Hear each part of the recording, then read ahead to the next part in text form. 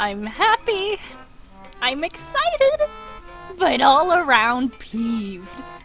For the last week or so, as of recording this, I decided to work on a really funny video idea, which I dubbed Operation Part 9 Prank. I was going to do a Name That Jojo video with my dad for April Fool's Day, make fake manga scans, and then be like, surprise, Part 9 isn't real! I made fake backstories and characters and stands and abilities. I even went as far as to go into intensive training in order to mimic Araki's current art style. Like, all I needed to figure out was realistic hands and probably coloring. I sketched and colored for hours a day.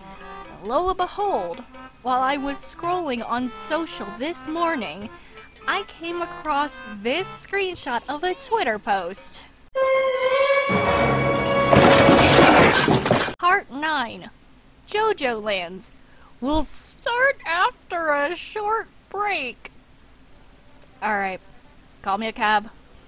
I'm going to Party City with the wig and the face and the costume.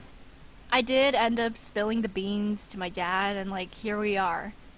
I am excited for Part 9, that much is true.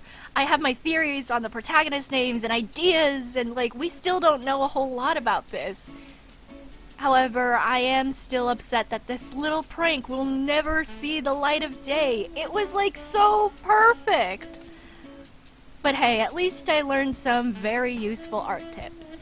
If you guys still want to see or hear my fake JoJo part idea, leave a comment down below. You know, for that good old-fashioned engagement. I'll see you guys later. I'm gonna go and lie down.